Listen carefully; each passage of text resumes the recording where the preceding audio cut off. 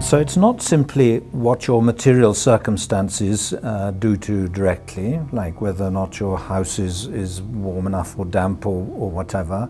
Those things matter, but much more important is whether you feel valued by other people, whether you feel respected or disrespected, looked down on, humiliated.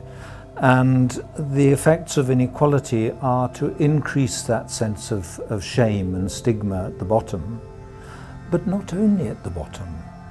You know, in a society where some people seem to be hugely important, you know, we thought the bankers were brilliant until the crash. We do judge people through their social position, and so, you know, the prejudiced view of the poor is that they're lazy and stupid and that's why they're poor.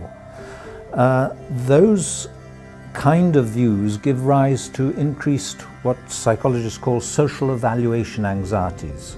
More worries about how people see and judge you.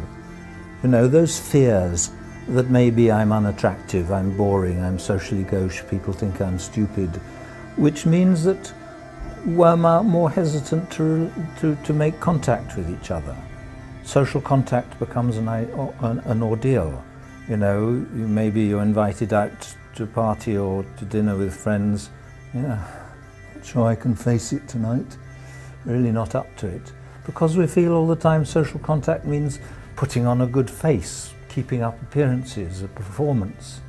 But actually we all know that what we most value is relaxed time with friends and enjoyment of each other's company.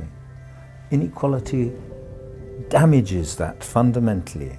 The most junior employees are paid 1/3 of 1% of what the CEOs are getting. There is no more powerful way of telling a whole swathe of the population that you people are almost worthless than to pay them 1/3 of 1% of what somebody else gets. And so it leads to these huge social evaluation anxieties.